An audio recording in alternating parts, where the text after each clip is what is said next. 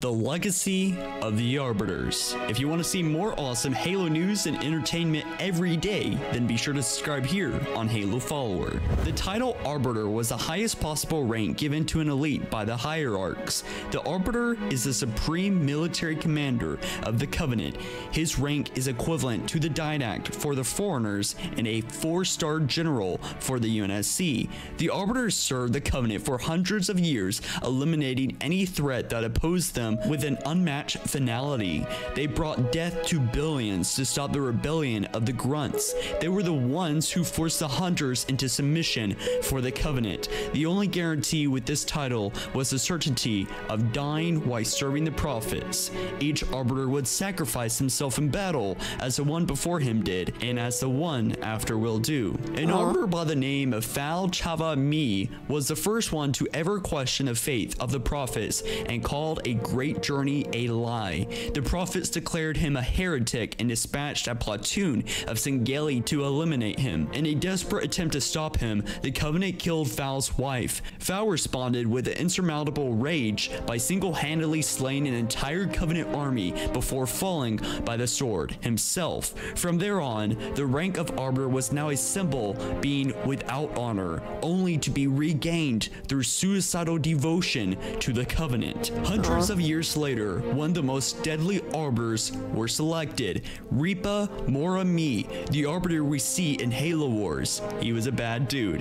He was a heretic elite who struck out on his people before being stopped by his own leader and was sentenced to death. Before his punishment came, however, the Prophet of Regret sought him out and paradoned him to be the Arbiter. Reaper showed an obvious disregard for honor and arrogantly underestimated his foes. He is also extremely tall and muscular compared to most Singeli, or even most Arbiters for that matter. He carried out his mission to eradicate humanity with fervent zeal and efficiency. Morami asked very few questions when it came to the Prophets. He was a submitter. He did whatever they asked. The Prophet of Regret said, "Do you enjoy the slaughter?" And Reaper replies, "I feel the joy of doing what I was born to do. I have no regrets, save that I will not die fighting." This Arbiter also showed a particular fondness for grabbing humans by the neck, as seen several times in his dominant interactions with humans on Harvest. At one point, he drags Dr. Anders by the throat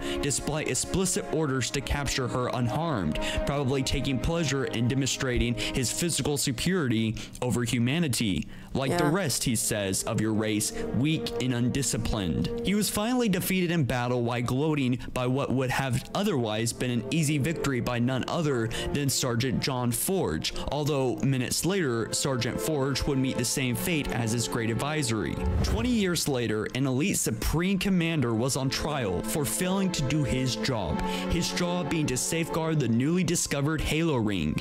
However, the Master Chief destroyed this Halo installation, causing this elite to be branded with the mark of shame. Normally, this highly decorated elite would have been executed on the spot, but instead, he was chosen to be the Arbiter, and his name was Del Vadam. Thel's first task was to eliminate a faction of rebel elites on a threshold gas mine that have learned of the Prophet's deceit through 343 Guilty Spark. Upon arriving at the gas mine, the rebels explained to Thel what lies the Prophet has been feeding him and the other parts of the Covenant.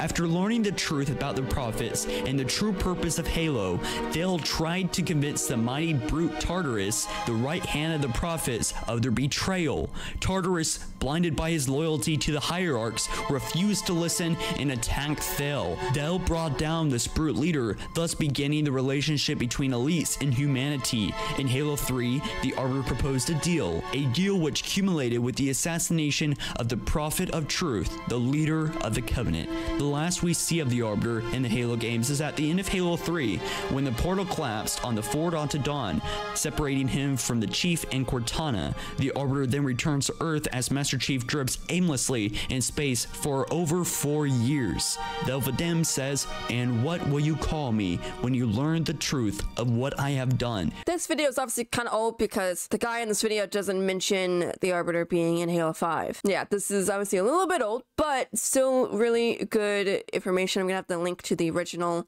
video down below for you guys. My cat decided to jump up here. Yeah, this video was like really good. I knew about all of these Arbiters because I've seen the Halo Legends, I've seen the cutscenes for Halo Wars, and of course, you know, I've played Halo 2 and Halo 3, where the Arbiter that we all know and love are, you know, those are the games that he's in. I liked how it was all summed up very nicely into like a nice neat little bow. I like how the Arbiter that we know kind of changed the Arbiter way, as it has been for years and years. Because, you know, you could kind of tell that the Arbiter, the title Arbiter, and whoever wielded that kind of power, you know, depending on who they chose to be the Arbiter, you know, especially as the years went on, they gotta be better at selecting who they're gonna be and who's gonna be the Arbiter, because obviously at least 2 that we know of questioned the Great Journey way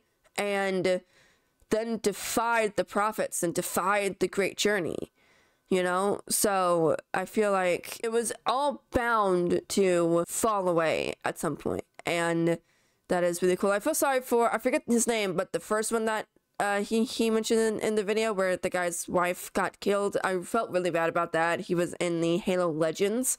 I feel bad about that. I watched it and it was just sad. Yeah, this is a really good video.